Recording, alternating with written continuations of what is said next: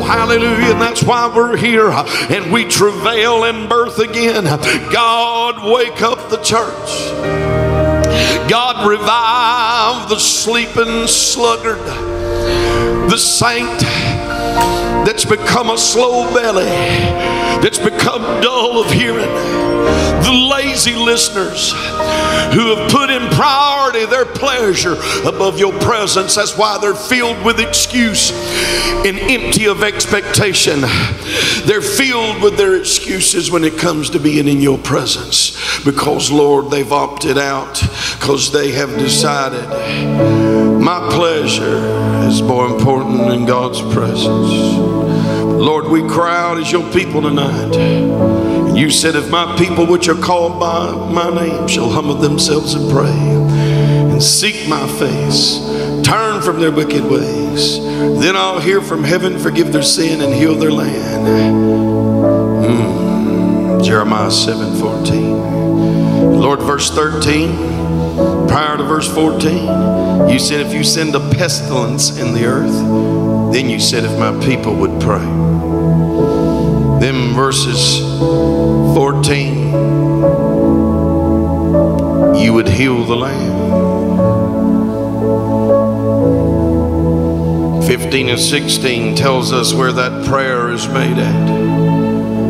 You said my name shall be perpetual in this place. You said you'd sanctified your house. So Lord, 2 Chronicles 7 and 14.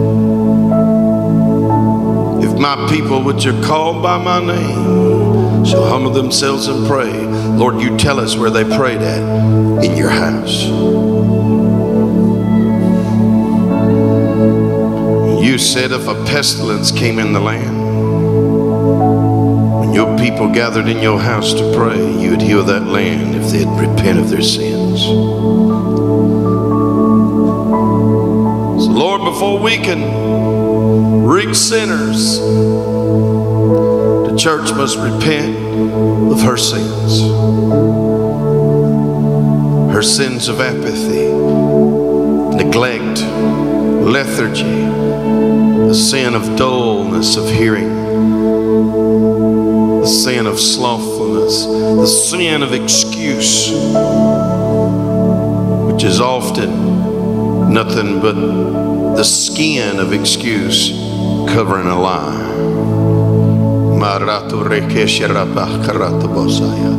Because how can your people reach a people that's lost if those that are called by your name don't humble themselves and pray and turn from their wicked ways? Revival's not for the world, revival's for the sleeping church.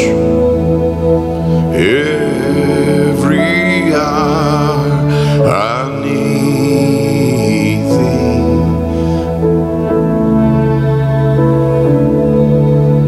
Oh God, we need thee. Oh Lord, how I need thee. You're our greatest need. Holy Ghost, you're my righteousness. Oh God, how I need thee. Come on, lift your hearts with your hands unto God who dwells in the heavens. Lamentation 3:41. Lord, we're not here because we need a healing, though many of us need a healing. We're not here because we have need of you to move this mountain, and I know all of us need you to move a mountain. Simply said, Lord, we're not here for all those things to be added unto us. Many skip over the first part of the scripture and just go straight to the results. They want to bypass the principle and the precept and go straight to the promise. But you said in Matthew 6:33, seek ye first the kingdom of God and his righteousness, and all these other things shall be added unto you. So Lord, we know the kingdom of God is that's of the Spirit. Because Jesus said in Matthew 12:28, if I cast out demons by the Spirit of God, the kingdom of God's come nigh unto you. So Jesus said the kingdom of God coming nigh unto us is the Holy Spirit, His divine doings. Evicting devils, yes, but it's His presence. It's His person. It's the Holy Ghost. Lord, when we seek first the kingdom of God, that means we come in here as the early church did, and we only pray for one, and that's Him, Holy Ghost. Lord, that they were together in that one place with one accord in Acts 2:1, and their one accord was the oneness of mind. They were there for only one purpose. They were crying out for the Holy Ghost to be poured out. And so Lord, how in the world can we reach a lost world? How can we see the church really grow? How can we really see lives altered and changed without the Holy Spirit? So God, forgive us for praying about everything else and asking for all these other things. And Lord Jesus, you want to do many things. You want to add things unto us.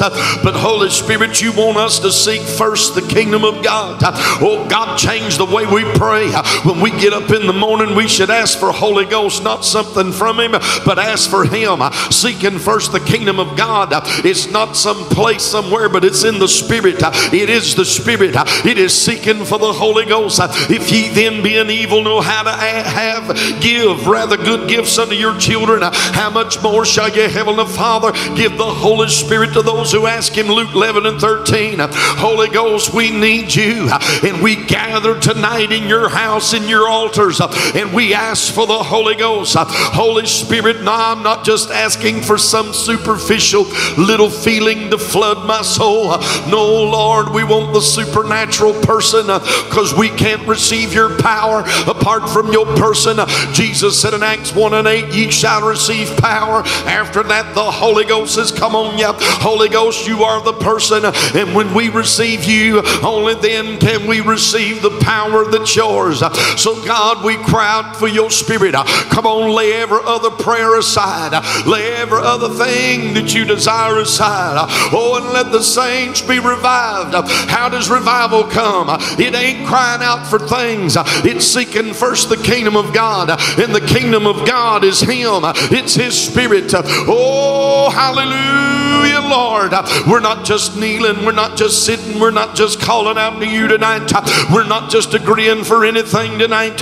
No, we're agreeing for you to come.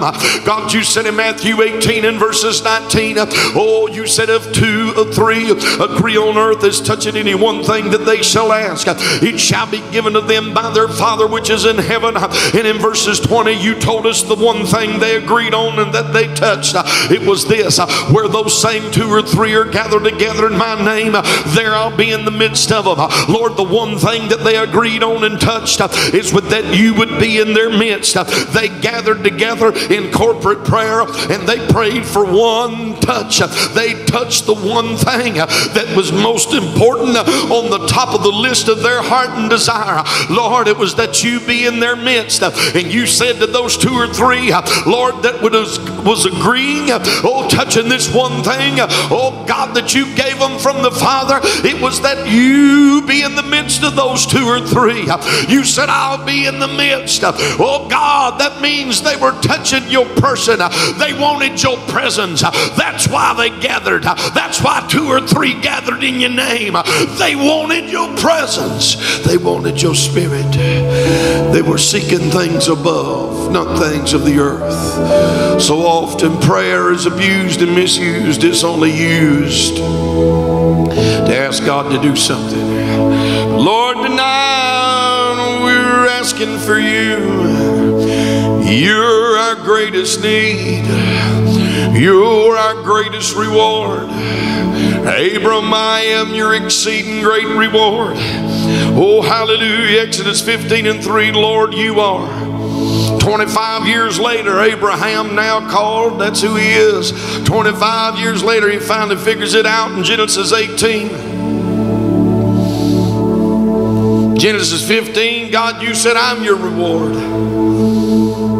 25 years later, Genesis 18. Now he said in verses 3, if I found favor in your sight, don't depart from me. Don't let your presence depart from me. Lord, when Abraham was called Abram, and his faith was elementary, when it was immature, all he wanted to sit and talk with you about was his Isaac. But Lord, 25 years went by, and when he saw you again, he didn't want to talk about Isaac. He wanted to talk about you. Then, Lord, you sat down with him and said, now I'm going to visit your wife, Sarah. And according to the time of life, 9 months from now, you'll have your Isaac. Lord, ain't that just like us? We like to kneel down and sit down with God and talk about the promise. God, when you going to give me my Isaac? When you going to do this? When you going to do that? Oh, hallelujah. But God, if we'd ever sit down and talk to you about you, and call out to you for you, then God, if we'll talk about you when we kneel down, then you'll talk to us about what it is you're wanting to do. Then you'll talk about the promise. Oh, somebody shout, we're here tonight to talk to him about his presence, to seek his presence. When we do, all these other things will be added unto us. Then the promises will be added unto us. We seek you, the healer. Healing will seek us. We seek you, the deliverer. Deliverance will seek us. We seek you, Jesus, the Holy Ghost baptizer, the one who anoints, and the Holy Ghost will find us and anoint us. Hallelujah. We need you. Lord, I thank you. You know what we have need of before we ask, Matthew 6 and 8. But before we ask, if you know what we have need of, well, then let us first ask for you. Lord, I need you. Oh God, we need your touch from heaven afresh.